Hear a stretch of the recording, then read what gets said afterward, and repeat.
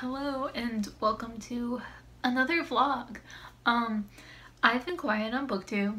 I'm sure no one has noticed that I haven't posted in however many months, consistently at least, you know, my 1 or 2 videos a month notwithstanding. And I thought, I'm gonna do better in August.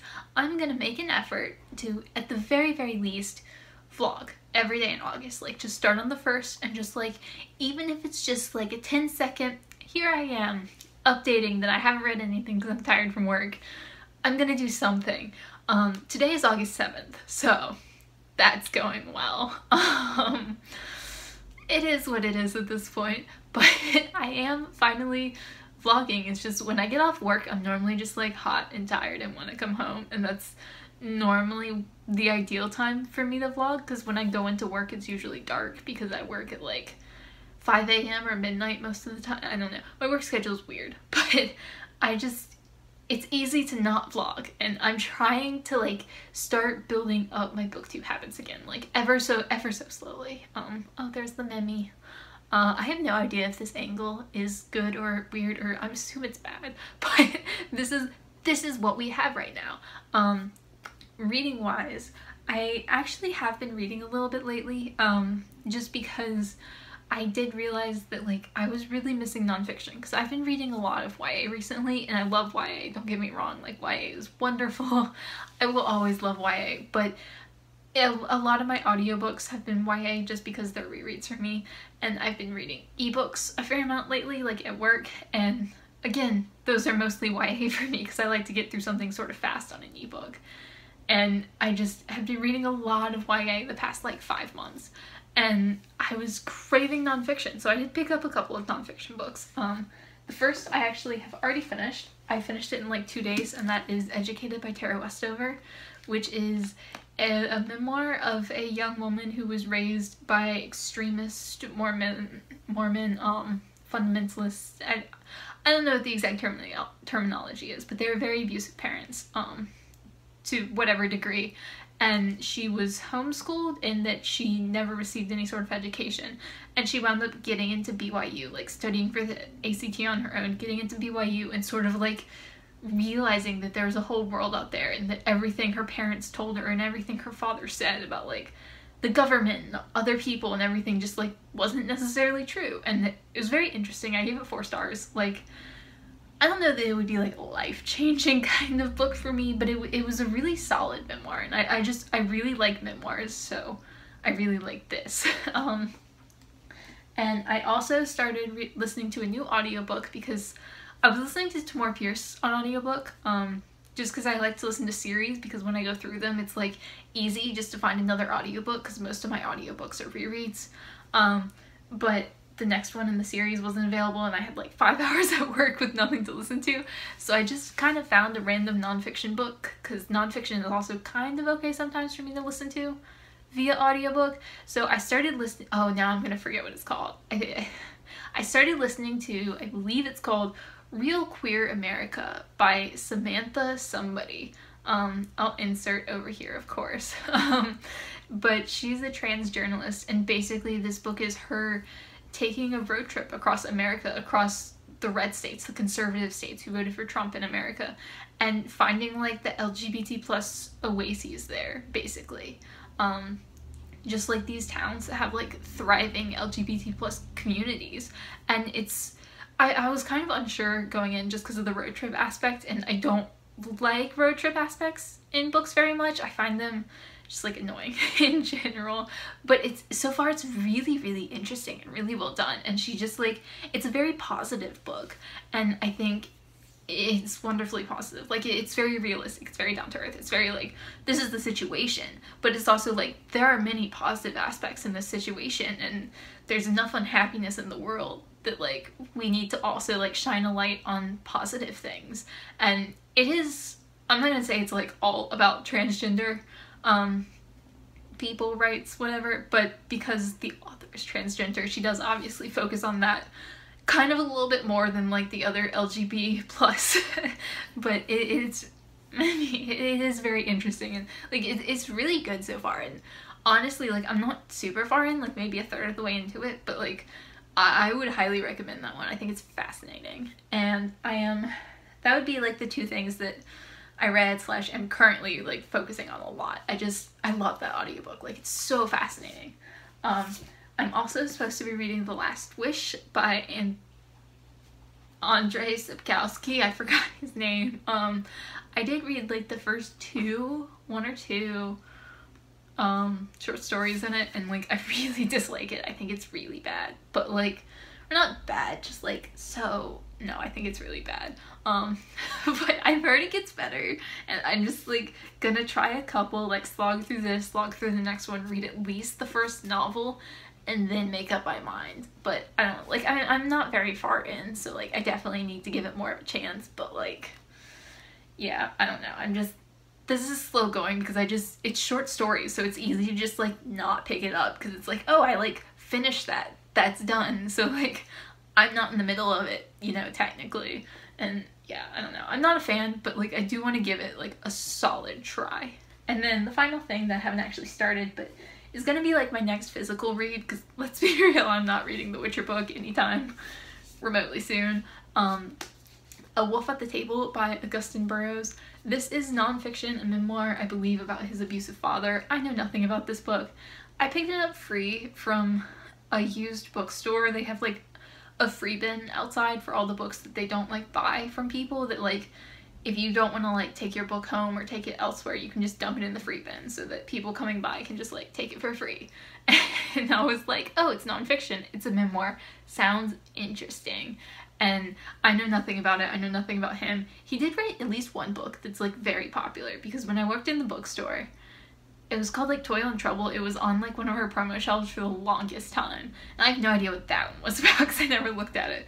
But I don't know, I'm craving kind of like dark, depressing nonfiction, because like Educated was kind of just like, it was dramatic, you know, but like dramatic in the sense that like very many negative things happened. It had a positive outcome-ish kind of, I don't know, but it was just like, there's a lot of serious topics in it. I guess that's what I'm trying to say.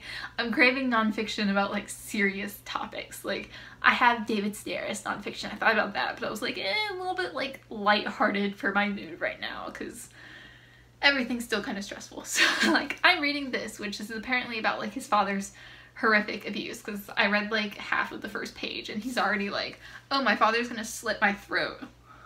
That's literally the first line. If my father caught me, he would cut my neck. So I'm like, okay, that's what this is about, but hopefully it's good. Yeah, that's basically what I'm trying to read, what I'm working on reading, and hopefully from here on out I can keep up with the vlog a little bit better. So it is August 8th, second day in a row. Good job me. I have actually started A Wolf at the Table now, and I don't know, I don't love it. I'm not very far in. I don't have a bookmark, but you can see I'm like that far in. It's very disjointed, and it's very like, here are my memories. Here's my memory of from when I was 1.5 years old, and it's this very specific memory that's very detailed, very descriptive, all these people, and it's like, how much do I really believe this versus this is something he kind of made up when he was younger and it kind of stayed with him. I don't know. I would say like the rude way of saying that is I think he's lying, and like probably the more honest way is that I think he's convinced himself of something that is true that isn't necessarily true. But it's a weird book. I actually did Google him a little bit, and like he seems like a weird person, which is not necessarily bad. I'm a weird person, so like no judgment, but I'm not a huge fan, and I don't think I'm really gonna like this book, which is disappointing, but I'm still gonna read it and we'll see what happens. So far it's been like about his father, but like kind of it talks around the issue of his father, and I feel like he's getting to the point where like his father's gonna be horrifically abusive and we're gonna deal with that, and like we haven't dealt with it yet, and it's kind of annoying that he's like building it up so much, because I'd rather he just talk about things. But I don't know, that seems to be his writing style, is just talking around a lot of things and like not actually hitting the point. But yeah, so I'm just gonna keep reading this. And I'm still reading Real Queer America by Samantha. Oh god, I knew her last name like a minute ago. I don't remember her last name, but like I'm very nearly done with that. That's real good. This is whatever, but like that's real good, and I would highly recommend that book. even if you're not American, I don't think you have to be American, because I think it kind of holds true. It's definitely American centric, but I think it's worthwhile even if you're not. But it's just like, it's such a good book. So today is technically August 10th, but it's like 4 something in the morning. I'm heading into work. So I'm counting this for yesterday because I forgot to vlog yesterday. Yesterday was just like a weirdly long day, and I worked late, and I don't know, I went to see my parents and was at my friend's until the morning, and I wasn't at home much yesterday, so I didn't vlog. This is just kind of replacing that, and I'll vlog later today because I don't want to miss something, and it was yesterday, like 4 hours ago, so I'm counting that. I did finish Real Queer America by Samantha Allen. Finally remembered her name.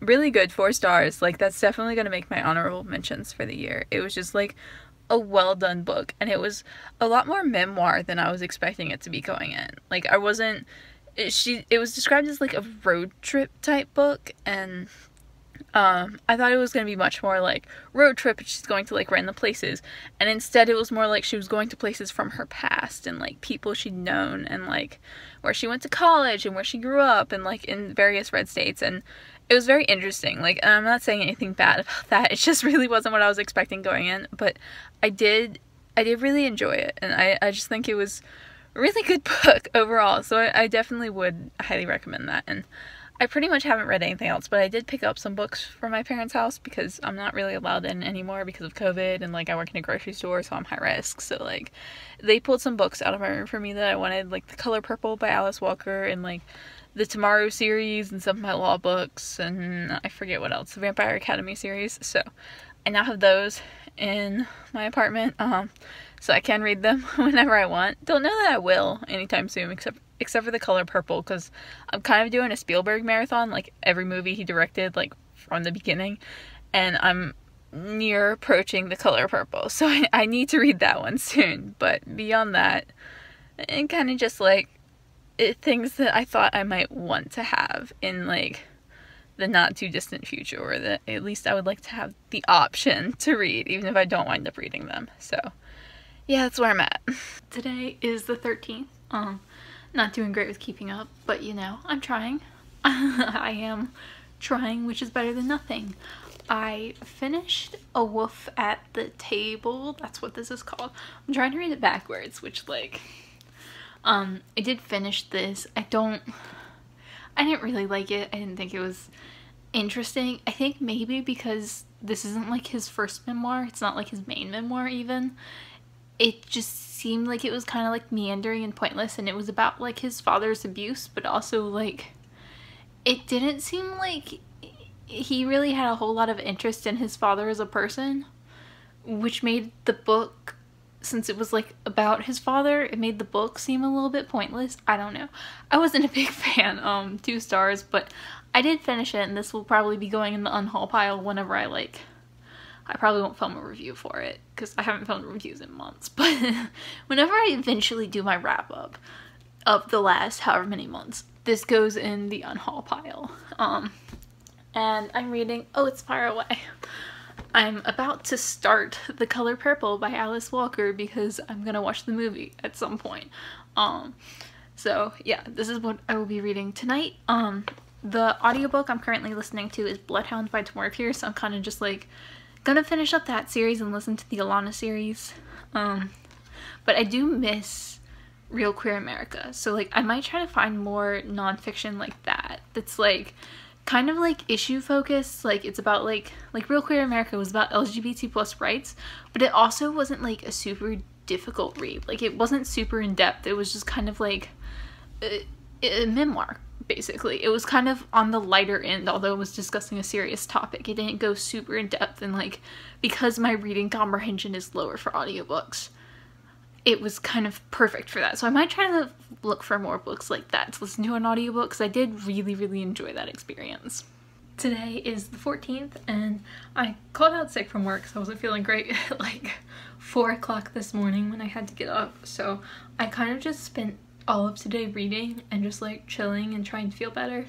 And I did wind up finishing The Color Purple, which was really good. Like, I mean, I know this is, I don't know if I'd define it as a classic because it was from the 80s, but like a modern classic, I guess. One of those books that was just like instantly revered as amazing and like 40 years later is still discussed the same way. But I don't know, like it was really good. Like I was kind of just compelled to read it all day long. And it's what's her name? I forget her. Celie. Celie's a really great character. And I didn't realize it was told in epistolary format. It's like all letters that Celie has written like to God that are kind of like journal entries, just like her life, because she has no one else to reach out to. And it's just really, really interesting and just like so well done. And I really did love it. So that I finished. It's good that I'm like reading some books from my shelves now.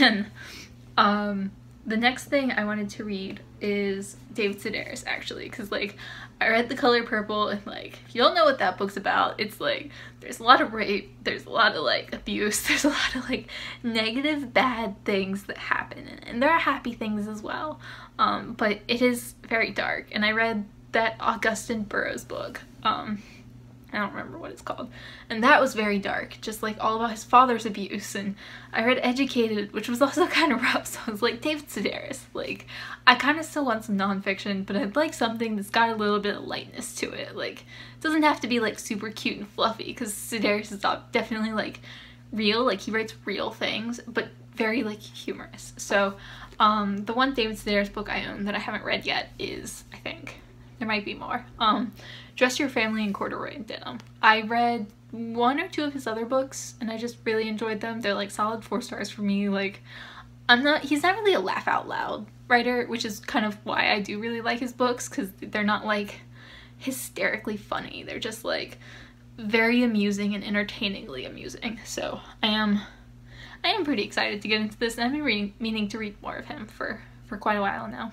I should, at some point, probably go back to vlogging in my car, because then the lighting was actually semi-decent. But, yeah, this is what we got for now. I finished the David Sedaris book. Oh, what day is it today? Today is the 18th. I missed a couple days again. Oops. Finished the David Sedaris book. It was okay. It wasn't great.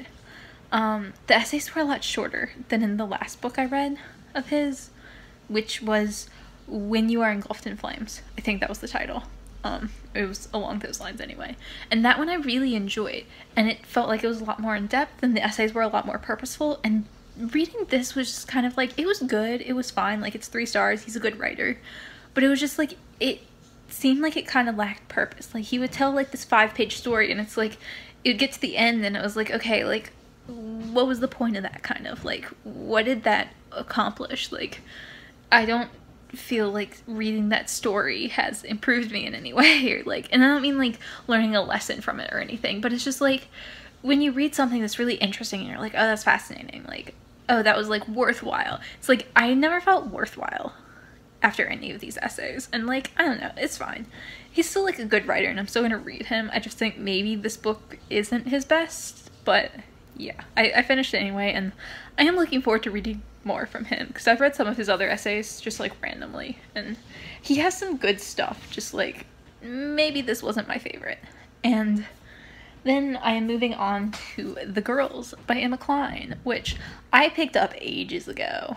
I don't even remember when, like 2 or 3 years, because it was really popular on booktube, and like I just remember it sounded so fascinating, and then I saw it like a nice hardback copy in like a thrift store for like $1, and I was like, oh, I must have. And I was very excited to pick it up and very excited to read it, and I just never did, because I'm me. But I'm reading it now, and honestly, I'm only like a little bit in. Have I even started the first chapter technically? No. But I read like the first 25 pages, and I don't love it so far, but I don't know. We'll see. We'll see how it gets like once I'm actually into it. I know a lot of people really love it, but I also know that Bookworm Hev did not, and I was like, that was a little bit concerning, because I heard that after I picked it up, but I am hoping to enjoy it. I finished Bloodhound by Tamora Pierce. Today's the 20th, I believe. I finished Bloodhound by Tamora Pierce the other night when I was working my overnight shift, and I honestly think I enjoyed that book more listening to the audiobook than I did reading the physical copy. Because reading the physical copy, it felt overly long and just kind of dry, and like it went on forever. Whereas listening to the audiobook, it was still like the same thing. Like, it's definitely the same story. It's very procedural, and it does move. That's the second book in the series, and that book moves away from a lot of, like, kind of the standard characters, I guess. Like the main character, Becca Cooper, grows up in the city, in this specific part of the city. She has, like, her friends, she has her coworkers, she has the things that are familiar to her. And the second book kind of takes her away from all of that, except for one person. And everything else is gone. Like, even her cat is gone. Like, and it does feel very different. And because it's a cop book, like, you know, a high fantasy cop book, still a cop book, it's very procedural, it's kind of dry, and I just don't get into it as much as I really want to. It seems like it's too much focused on the cop story and not enough focused on, like, this high fantasy world and, like, the drama that's going on in, like, the world as a whole. But I'm torn between 3 and 4 stars, because I do feel like the physical book for me is a solid 3 stars. It's, like, not great, but enjoyable enough, whereas the first book was 4 stars. I think it's really great. But I don't know, just listening to the audiobook made it easier to get through, kind of, and it did make it more enjoyable.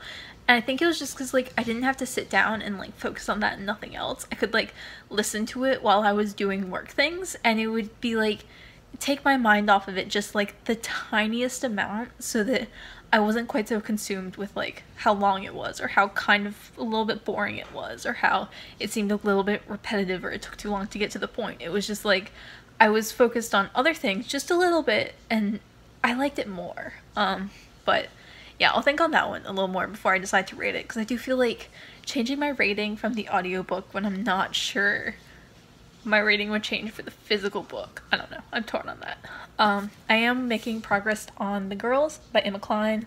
I am decently into this now, like, over 100 pages. I'm just starting part 2. Still don't love it. It's not bad. I don't dislike it, I don't think. Maybe I do. I'm not sure. I'm just bored. Like, I can't get into the writing style at all and the storytelling. And it's like, it's about this cult. Like, she's falling in with this cult. I should be fascinated, but I'm not. I'm just kind of disinterested. And her writing style just seems like so unnecessarily wordy, and she describes things in a really weird way, and I don't love it, and I don't know. Maybe it'll click at some point and I'll be like, oh wait, I'm into this story. Because I would like to be like, this book sounded like my jam. Like, I was so excited to read this, and it's just like reading it, I'm like, eh. But we'll see. I will finish it. Like, it's not like I'm gonna DNF it. It's not terrible. It's just like right now it's like sitting between 2 or 3 stars, and like if I don't love the actual plot, it might be falling down to like a 2. So I don't know. We'll see. We'll see how this one goes. But that's pretty much what I've been up to. I think I'm gonna go ahead. I think I'm gonna go ahead and end this video here, just because I do think this vlog is getting kind of long, because I have been kind of consistently updating it, which is good, I think. Today is the 21st, so that's like 2 weeks of like consistently updating, even if not like every day like I was trying to, but it's still consistent, which counts. I did finish The Girls by Emma Cline. Finished that this afternoon. I had today off, so I was just kind of chilling here all day and reading and hanging out with Mimi, who's very lazy. I finished this. I didn't like it.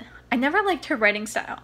She like overwrites everything, and she can't just use simple words. Like, she won't just sit down and like use a simple word or a simple phrase. Everything's got to be like overwritten and roundabout, and like it's like I shouldn't have to like think that hard. She's like, the dog's the coat of blacker than black. I don't know.